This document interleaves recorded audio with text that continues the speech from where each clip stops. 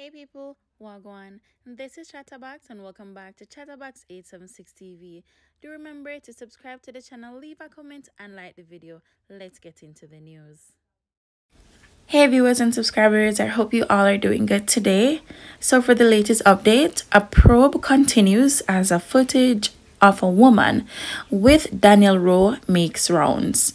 Alright, so a video footage was released with Danielle Rowe and a female. They're not able to identify the face, however, they are able to identify that it's a woman. Confirmation came Monday that investigators are seeking a woman seen on closed circuit television. So that's CCTV footage with Danielle Rowe. The little girl who was abducted from school in Portmore, St. Catherine on Thursday and found injured on Roosevelt Avenue in St. Andrew later that day. The footage of the woman and the child was reportedly captured in an area close to where Danielle was found. Alright people, so this is the footage that was released by the police stating that Danielle was identified in this picture with an unknown female. If you're able to zoom up, you would be able to identify a child there in her school uniform, of course. Commissioner of Police Fitzroy Bailey had this to say.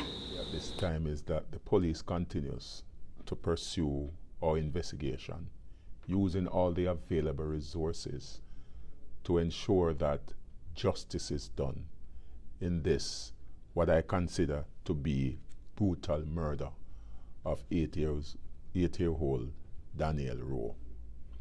I believe that this act of savagery must be abhorred by every law-abiding citizen. I believe that all of us as a nation should demonstrate our collective rejection of this type of violence against our children by saying what we know and isolating those who are involved or those who continue to countenance such action. The police is committed to ensure that the perpetrator or perpetrators are brought to justice. All right, people. So that was Commissioner of Police Fitz Bailey. According to them, they're doing all that they can do to solve the murder of Danielle Rowe. I really do hope that they're doing their best to get this resolved because this is just pure wickedness.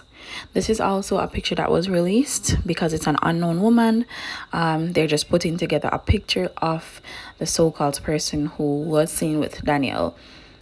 If you guys know anything, please go ahead and reach out to the nearest police station because we need to get her murder resolved. Them have to pay for this, man. They have to. Alright people, we've come to the end of today's video.